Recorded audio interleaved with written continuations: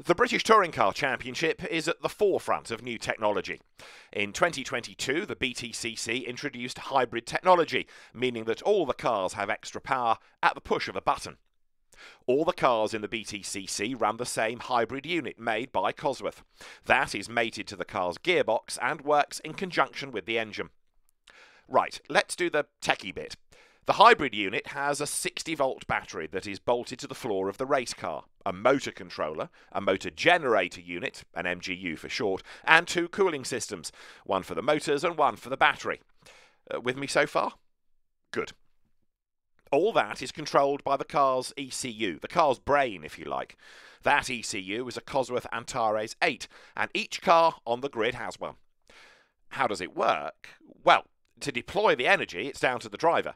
They have a button on the steering wheel and decide when to use the extra power. When the button is pressed, a signal is sent to the ECU.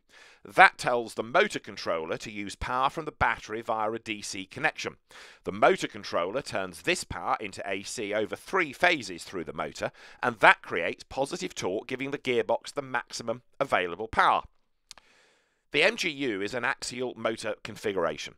The stator, to where that 3-phase AC current is delivered, is in the centre of the MGU and fixed in position, while the rotor is on the outside and directly connected to the gearbox input shaft on a 1-to-1 ratio. When the clutch is engaged, it will spin as fast as the engine, which has a rev limit of 7,000 RPM. Still with me? Good. The system also works in reverse, so during braking, the ECU activates the generator function of the MGU. Current is then drawn back from the rotor by the stator, and the 3-phase current is sent back to the motor controller. That converts the AC current into DC and is fed back to the battery, charging it ready for the next deployment. And all that in a split second. With Cosworth technology, everyone in the BTCC is a winner.